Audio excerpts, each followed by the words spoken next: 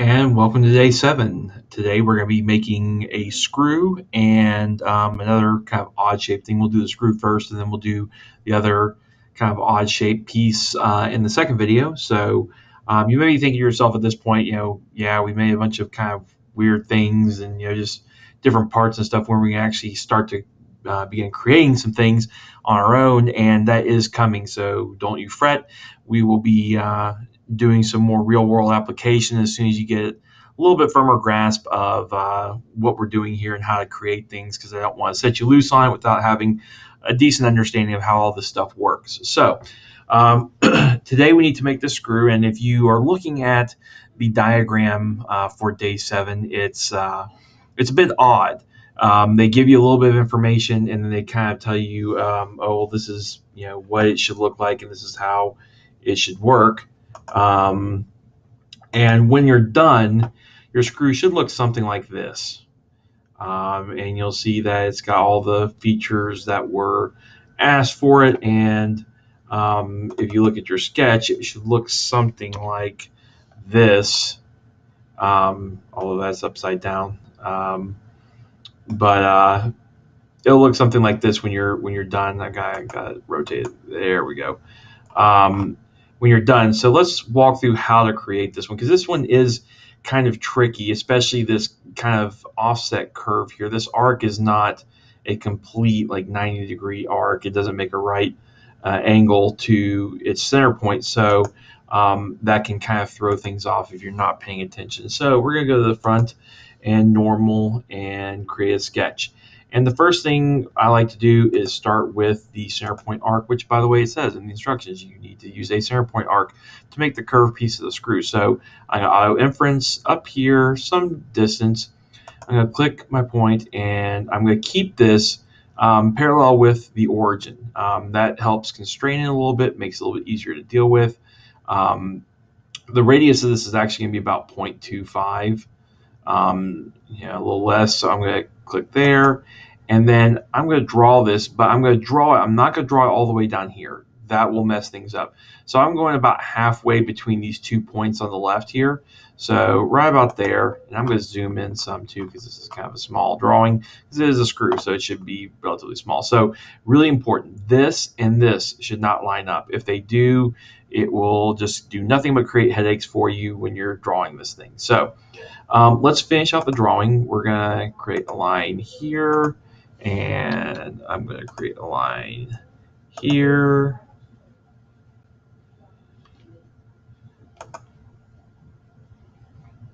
Again, auto-inferencing it, keeping everything on the up and up. I'm going to create a line here. I do not want to align that with that.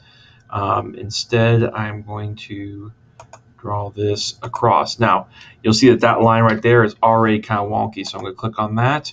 I'm going to click on this, and those need to be horizontal, and this and this and this need to remain vertical. So I'm already doing a few constraints just to lock these things into place, so they won't move as much. Now, if you look at the diagram, a couple things that can be confusing are some of the dimensions they give you. So for example, they give you a circumference, not a radius here. Well, we know that the radius is just half the circumference. So I'm going to dimension this guy to 0.225, which is half of the 0.45 that they give you for the diameter. And that's going to shape it up a little bit. And then they tell us that the distance from this point to this point is 0.125. So that tightens that up a little bit. They tell us that this dimension is 0.5. That shortens it up quite a bit. Now you'll notice this is still not locked into place, but we're getting there. We're pretty close. So a couple of dimensions they give you a weird one again down here at the bottom, which is they give you a diameter. Well, how might we figure out to make sure that this and this is actually a diameter? Now, there's a couple things we could do. We could say, well, they give us a diameter that's along this horizontal axis, so we could just half it and say 0.125. That's the dimension that this needs to be. But if you wanted to make absolutely certain, we could use construction lines, and we could create a center point circle And we can go from here to that edge and stop. And then we can dimension this center point circle to be 0.25, which is what they said the diameter should be. Now you'll notice this is fully constrained. Okay, so we're good, we're locked in. However, they give us this other dimension, that diameter of 0.45. If I just want to be extra certain that this is correct, what I can do is I can go here and I can do a 3-point circle. This is one we've not played with before, but I can click here, I can click here, and then I can go down and line it up there. Oops. Need to do this as a construction line. Forgot that. So here, here, and pull it down a little bit. And if I dimension this to 0.45, notice how it aligns perfectly. So there's the overlap is exactly the way it needs to be. So that is the correct dimensioning. So again, if you wanted to, you could just click on the 2 points and check it, just to make sure that this aligns with this. And I notice I didn't have to change anything here, and that arc lines up perfectly. So we're good on that front. So we're going to go ahead and accept that sketch. And now we're going to use the revolve tool to make this a full 360. So you probably remember that one from the first day or two. We're going to hit revolve, and this is going to be revolved, and the axis is going to be that. You can choose either one. Doesn't matter which one. They'll both revolve correctly. And there's our screw. Now, we need to create a slot in the top of this, so I'm going to accept that. And by the way, you'll notice how this has 4 different colors. That's because it's directly in the center of the part studio. So it's at the origin, directly centered, so it's being bisected by all these different planes. So what we need to do now is we need to create our little notch for a flathead screwdriver. And what we're going to do there is we need to create a new plane. Now, what plane might I use? Well, I could try to create a plane off of this, but it won't work because it's a revolve. So what is the most common sense plane to use on this guy? Well, if you think about it, I know the height is 0.5. And they say in the instructions that they created the notch by using a plane that's offset from the bottom of the head by 0.025. So it makes sense then that I could add those 2 dimensions together and get a new plane. So I'm going to click on the top plane, and I'm going to click on new plane, and I'm going to offset it by 0.525 because it's 0.5 tall and they're offsetting an additional 0.025. That added together is 0.525.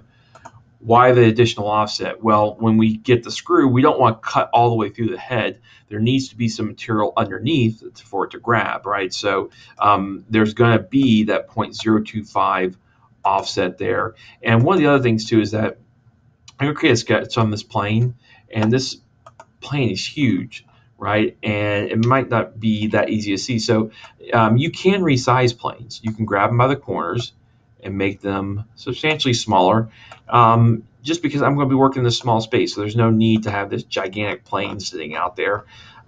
This will make things a lot easier for me. So plane 1, sketch, normal. And I'm going to draw a center point rectangle. Why a center point? Because it needs to be at the origin and it needs to be centered on the workpiece. So I'm going to dimension this guy. This is going to be 0.1. And this is going to be 0.4. Now, if you're looking at the drawing, you may be thinking, well, that doesn't look quite right because theirs doesn't come all the way to the edges. Not a big deal. For whatever reason, I think that there's just an error there, but it's going to work properly.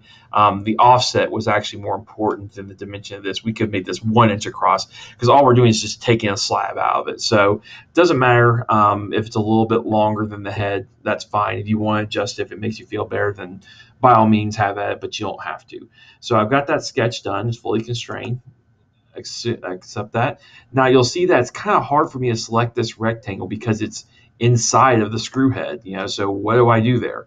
Well, again, that's where your feature list is very valuable. I can just click sketch 2, and now I'm going to extrude, and this is going to be a remove.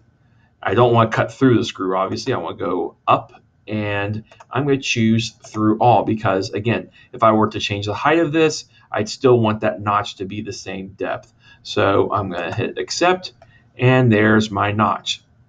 Material still on either side, just like it's supposed to be. Looks good.